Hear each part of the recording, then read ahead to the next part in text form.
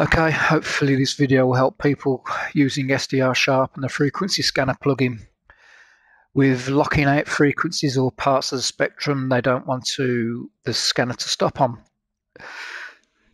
Okay, if you're using the Frequency Scanner to scan a large part of the spectrum, it may help for you to use the scroll wheel.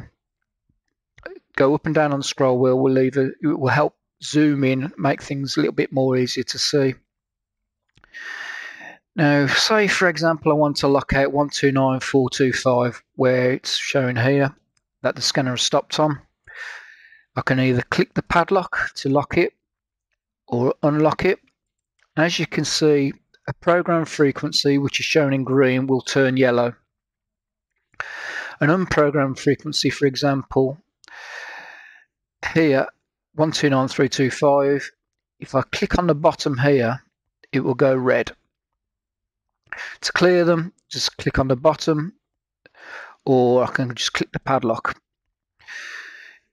Now, if I want to do a temporary lockout, I go to the padlock, I right click, and now if I click on this one here, or the padlock here, it will go orange, and that's a temporary lockout, and I can clear like that.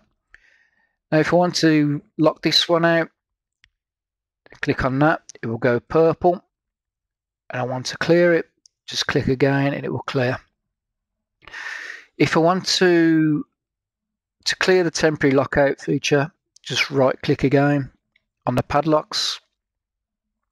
Now if I want to lock out a part of the spectrum to be scanned, not to be scanned should I say, I just left click on the part of spectrum, drag a box to my desired range, and then left click the box and you'll see them go red and yellow.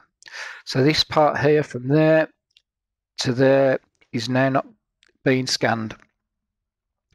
If I want to clear that, just drag another box and right click, and that should be it. Any more questions? I'm happy to answer.